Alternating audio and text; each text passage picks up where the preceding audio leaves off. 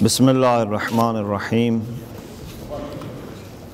لا حول ولا قوة إلا بالله العلي العظيم الحمد لله رب العالمين وصلى الله على سيدنا ونبينا أبي القاسم المصطفى محمد اللهم صل على محمد وآل محمد وآله الطيبين الطاهرين لا سيما بقية الله في الأراضين.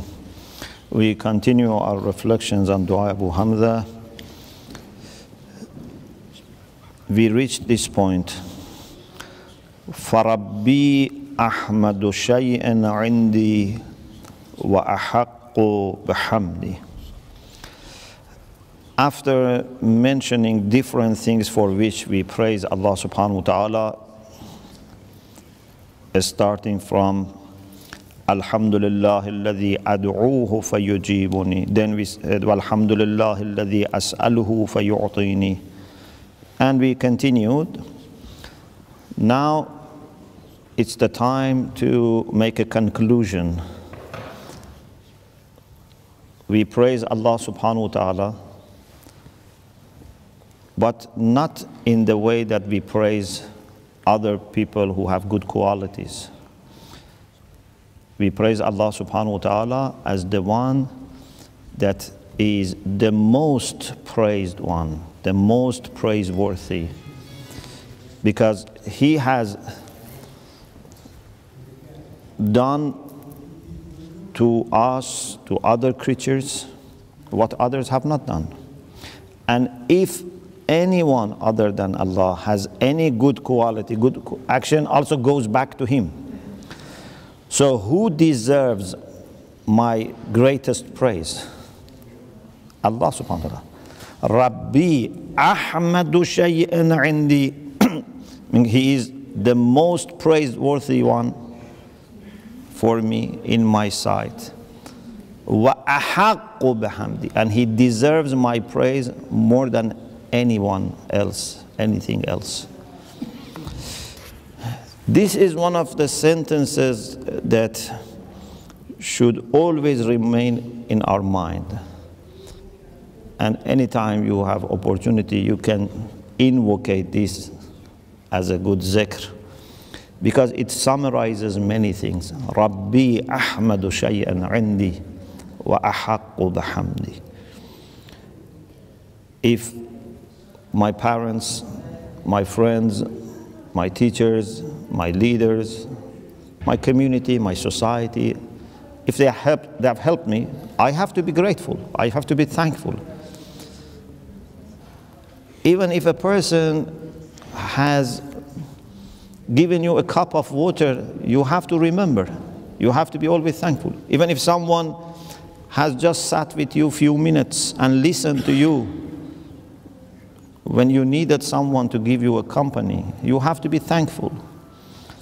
But at the same time that you are thankful to people for the good things that they have done to you, you should always thank Allah subhanahu wa ta'ala. We should not forget. We should not say, for certain things, Allah has helped me and I thank Him, and for other things, I thank people. If I had, for example, a cancer and is, for example, cured, I thank Allah. But if I had cold and doctor gave me prescription and I am okay, now I thank doctor. For everything, I thank Allah subhanahu wa ta'ala. No matter whether someone else has occurred in this chain of the agents under Allah subhanahu wa ta'ala, or Allah has directly helped me. We always thank Allah subhanahu wa ta'ala.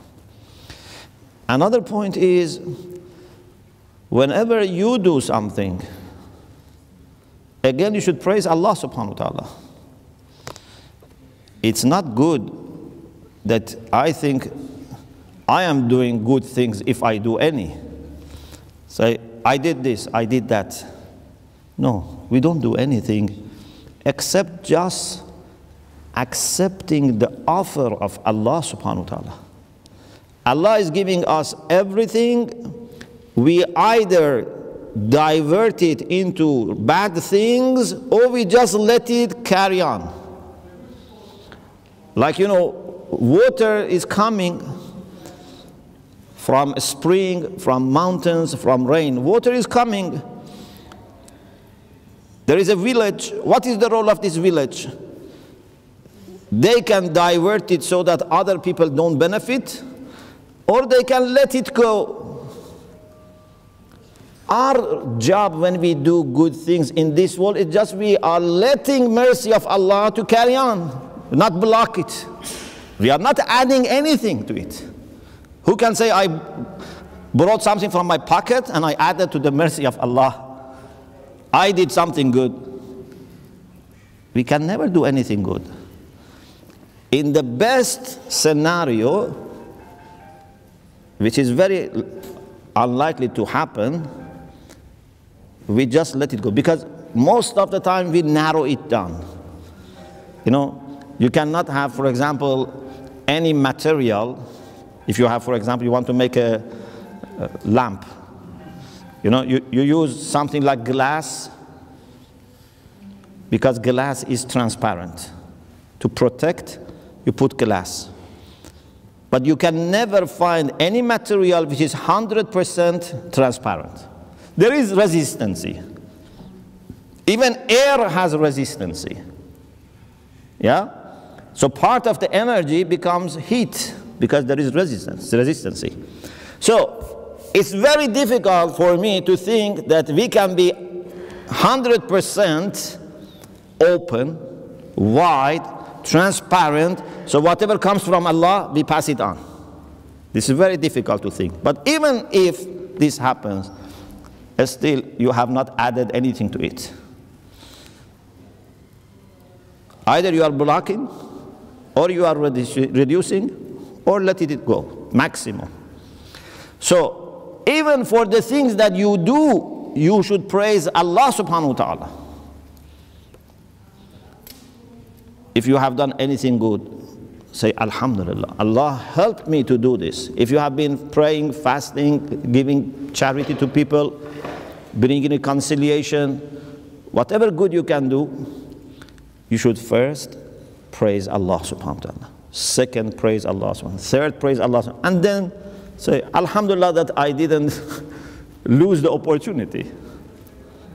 Alhamdulillah, the tawfiq that not be the one who rebels against Allah subhanahu wa ta'ala. So, always we should remember this. Rabbi ahmadu shay'an indi wa ahaqqu bihamdi. This must always remain in our mind. The next sentence, I read only one more sentence. Allahumma inni ajidu subul al-matalib ilayka mutra'a.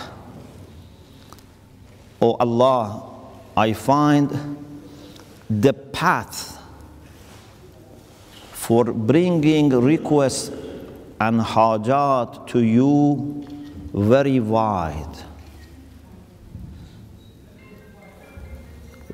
Some people who might be very much on demand, everyone wants to go to them, they bring restrictions.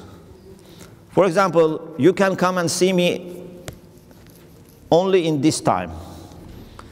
There are some doctors, for example, they give you 1 hour. They say, for example, early morning between 6 to 7 a.m.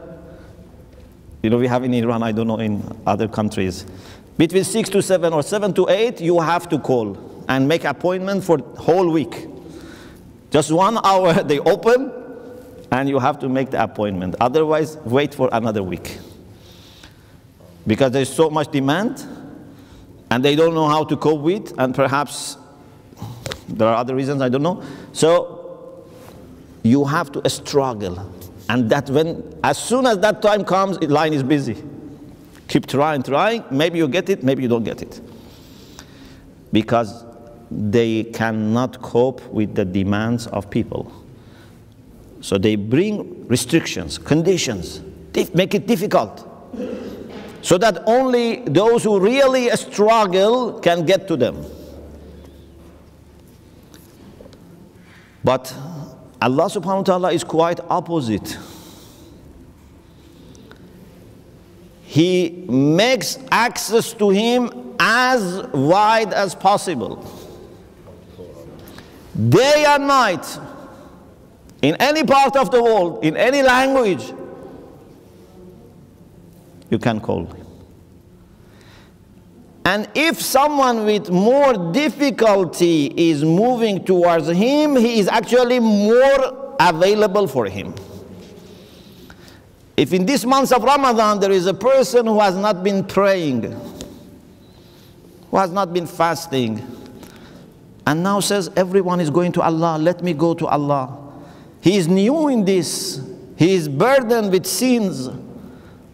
But Allah is more available for him. As soon as he thinks of going to Allah, the doors are open for him. No restriction. Indeed, every encouragement you receive to go to him. Allahumma inni ajidu subul al-matalib ilayka mushra'ah. It's wide open. I hope we don't lose this opportunity to go fast to Allah subhanahu wa ta'ala.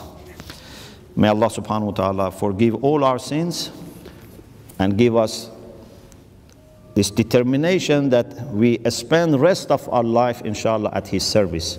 May Allah give shifa to all people who are ill and send His rahmah to all mu'mineen and mu'minat who have passed away. Wa akhiru da'wana and alhamdulillahi rabbil alamin.